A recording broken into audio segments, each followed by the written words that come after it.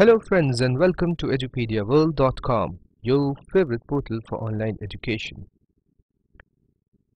In the last session of measures of dispersion, I had given you an assignment to solve and find the standard deviation using the shortcut method. So let's solve it now and see what the solution is. The question is, a welfare organization introduced an educational scholarship scheme for the school-going children of a backward village. The rates of scholarship were fixed as given in the following table. And the ages of 30 school-going children were noted. And then you're asked to calculate the standard deviation and coefficient of variance of the monthly scholarship. Alright. So here, as it is given that you need to calculate the standard deviation and coefficient of variation of the monthly scholarship, my value of x would be the monthly scholarship.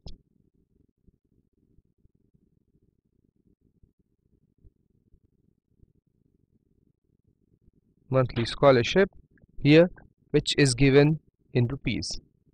So this is actually my x. The values here are 30, 40, 50, 60 and 70.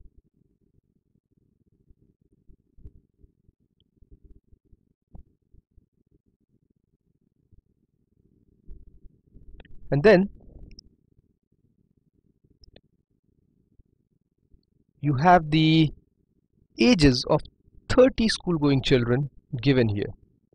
Now if this is x, what's my frequency? Well, I'll take my frequency from here, and to get the values of frequency, first I'll have to write the age group here.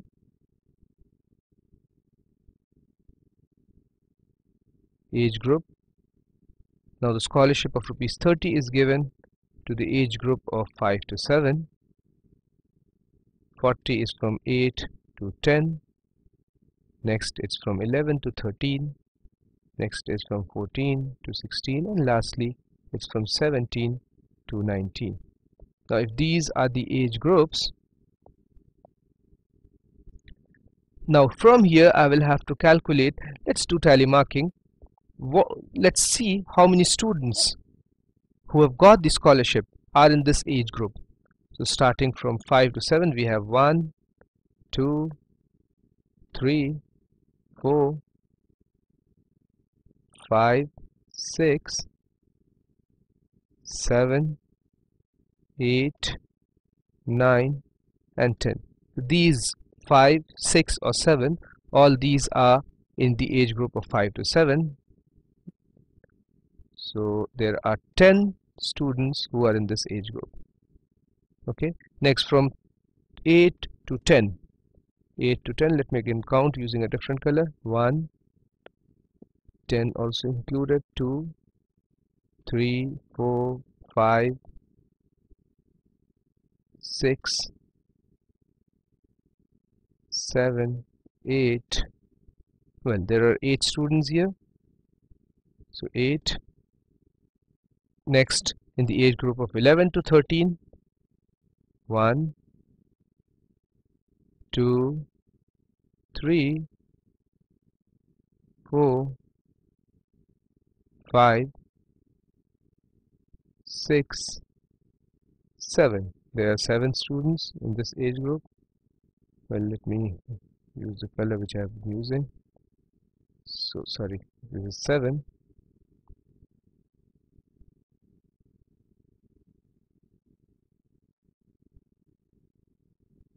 Next, in the age group of 14 to 16. 14 to 16, let's see how many students fall in this category. We have 1. Let me this time mark it the circle just to differentiate. 2, 3. Well, there are just 3 students.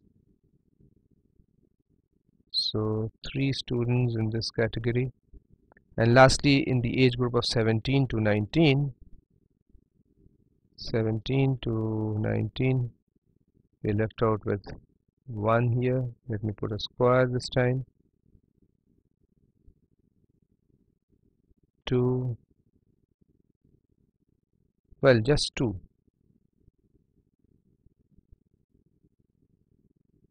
So in the last category there are 2 students, and in fact this is a frequency. So once you've got this table in the form which we used to work previously, this is trivial now. Using the shortcut method, that is step deviation method, we will have to first find the value of u. To find the value, and we know u equals x minus a over h, right? So here we'll have to fix a. A could be any of these 5 values. Maybe we can take either 40 or 50 or 60. Let's take, say, 40. So this is our a. Let me mark this. This is our a.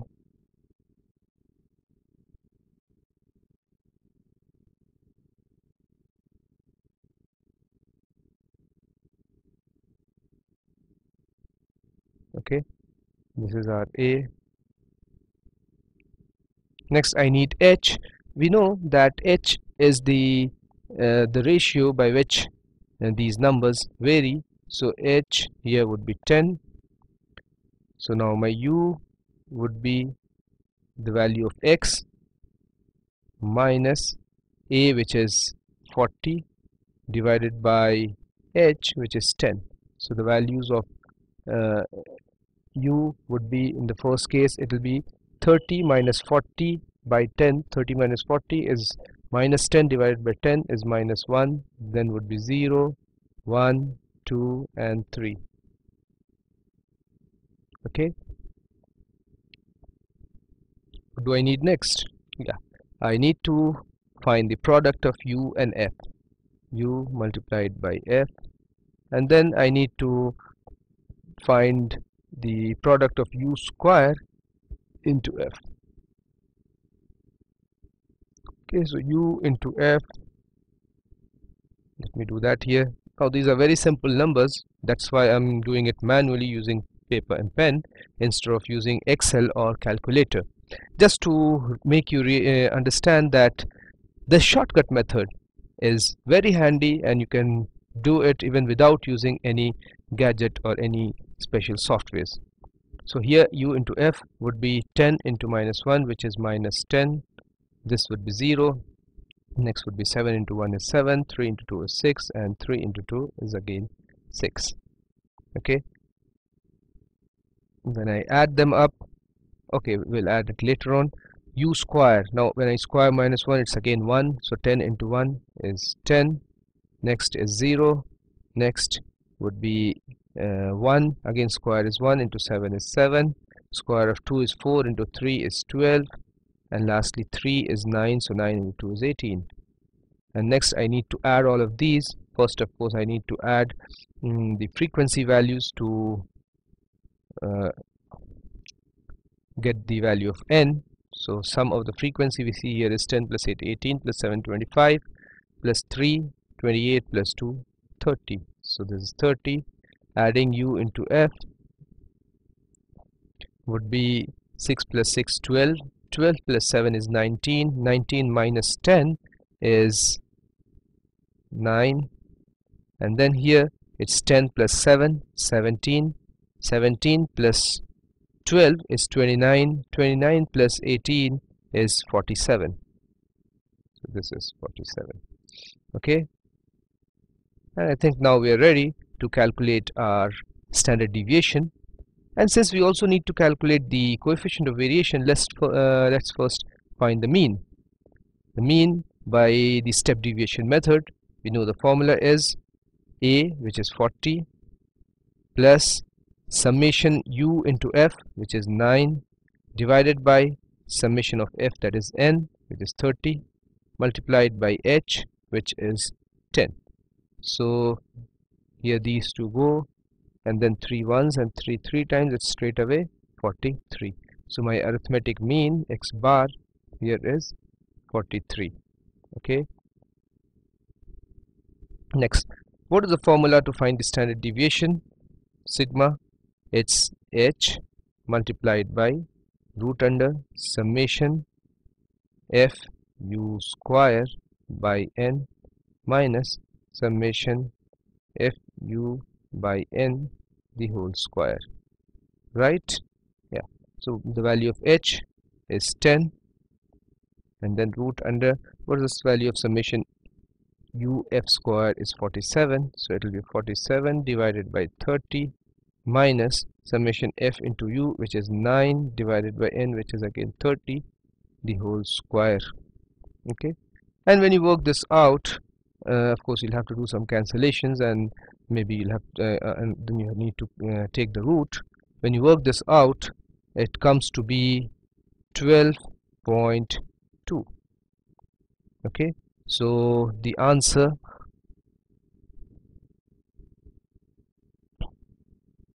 is, this is my standard deviation, and when you square it you'll get the variance, but that's not asked here. So the standard deviation is rupees 12.2. And what about the coefficient of variation? Coefficient of variation, CV, is the standard deviation divided by the arithmetic mean into 100. So that will be 12.2 divided by 43 multiplied by 100. Okay, just work it out and you'll get the answer. So that's all we have in this standard deviation. And to conclude, let me just summarize the shortcut formula alone, because we have already summarized the previous sets of formula. The shortcut formula, if we see, we have of course the standard deviation, and we have the variance. Standard deviation is sigma. Variance, when you square the value of standard deviation, you get variance. And if we look into the thing, the types of formula, we have the deviation method,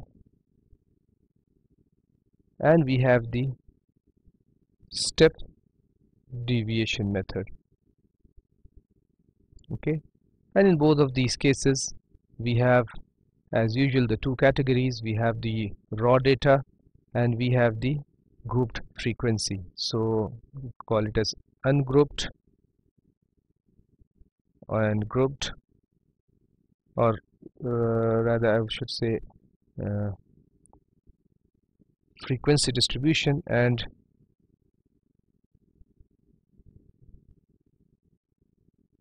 when you have the frequency given and when there is no frequency distribution, raw data. Okay,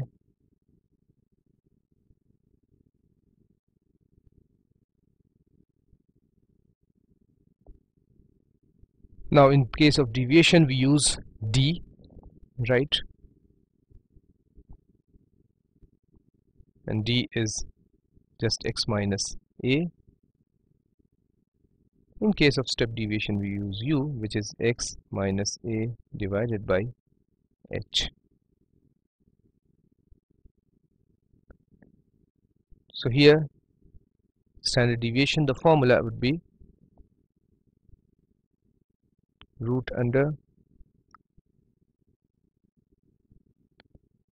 summation, since it is raw, will not have f, so it will be summation di square by n minus summation di by n the whole square.